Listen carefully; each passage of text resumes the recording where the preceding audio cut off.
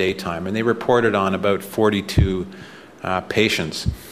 In all of their patients except a small number, the CO2 values were completely corrected, and the survival was very impressive, with a median survival of age 31 years in 42 patients, with CO2 correction from 62 to 43, and they had no adverse consequences in 184 patient years.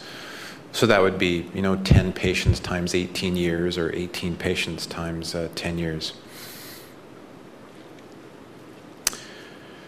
Now, compared to airway clearance, really providing non-invasive ventilation is actually the easy part. I think the airway clearance is actually the hardest, and that's why I like to start talking about that. So bilevel ventilation is the non-invasive ventilation used overnight.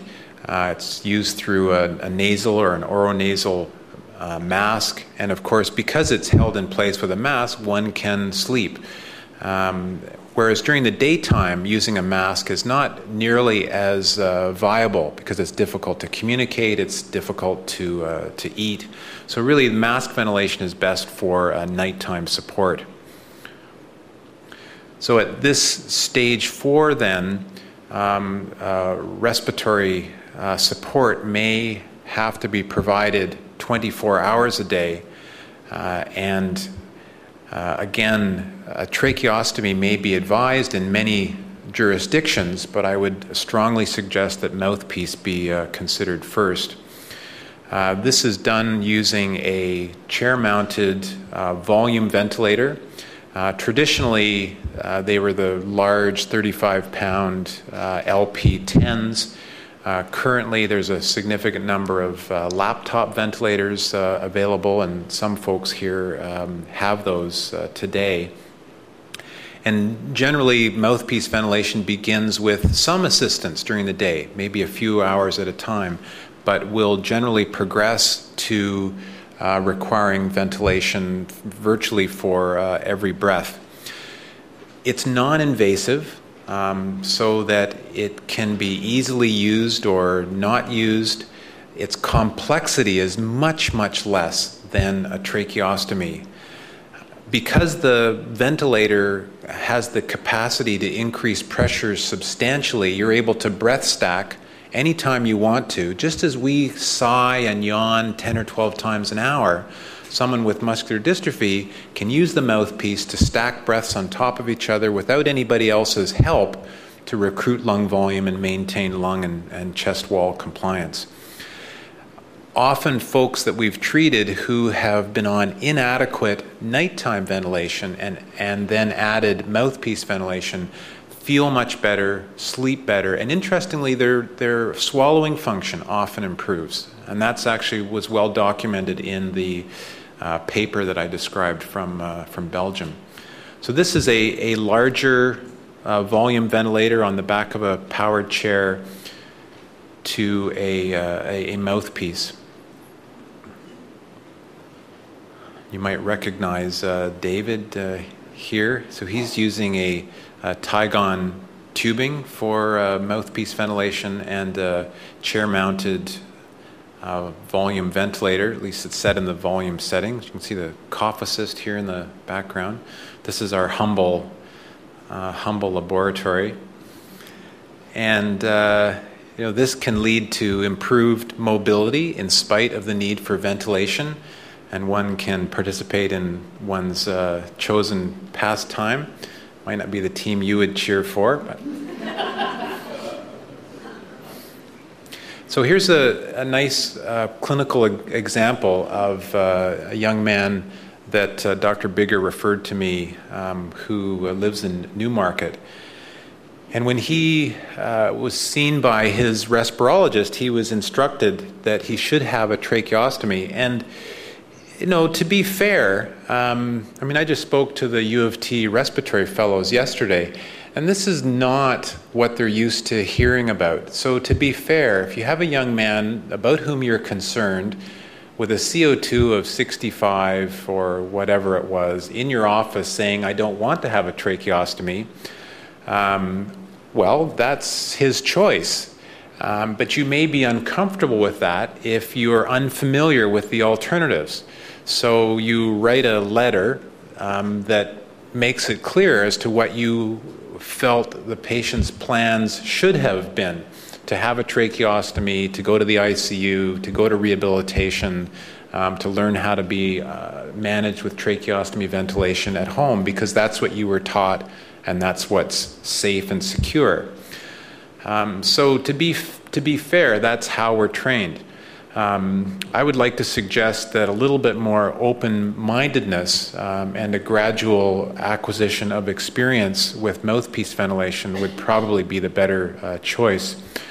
So this was the therapeutic recommendation that was made, and the cost of this, and not the cost that is that important, but this is what falls out as a consequence of tracheostomy versus non-invasive ventilation. The cost over a year would have been about $230,000, whereas we saw this young man on 3 outpatient visits, taught him lung volume recruitment, use of daytime mouthpiece ventilation. He had a cough assist device, which we reviewed in terms of the pressures and how to use it properly. We saw him on 3 occasions as an outpatient.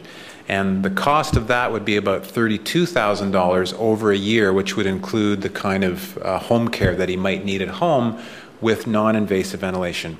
So in that one individual in 1 year, the quality of life is better, and the cost is less by about $200,000. And it's now been 4 years since he was told he needed a tracheostomy.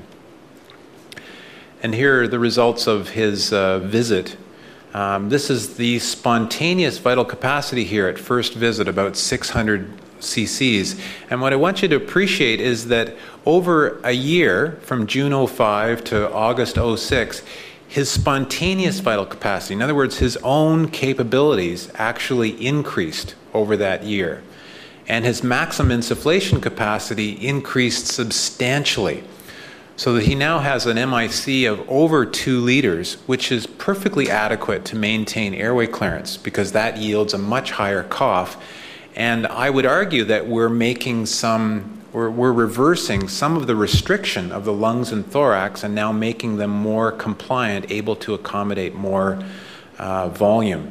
And they're able to be distended at a lower pressure, which means the non-invasive ventilation is more effective at lower pressures, less mask leak. These things all complement each other in the long-term utility of ventilation and the prevention of infection.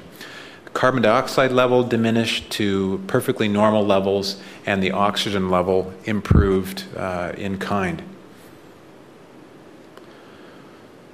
So I think he's actually finished college now. Here he is using his mouthpiece. His father, I think, is an engineer, and he made this amazing attachment for the mouthpiece. But he's done really very well.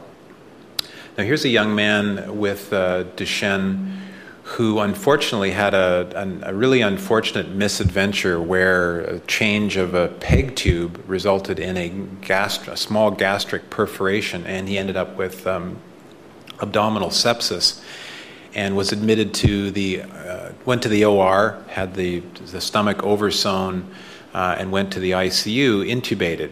So you can see that looking at the download, he's on nighttime bi-level ventilation until this point where he's in the ICU for about 5 days.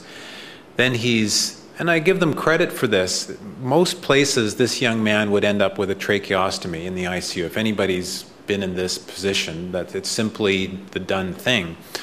With our involvement, they had we agreed that he would be extubated back to non-invasive ventilation, which you can see he's now using for almost 24 hours a day, which is pretty much untenable, to be on a mask 24 hours a day. So we reintroduced, he hadn't been on it yet, we introduced mouthpiece ventilation in the ICU. And the introduction of mouthpiece ventilation meant that he was now using the bi-level for the same hours overnight, and was able then to use his mouthpiece during the daytime. And you can see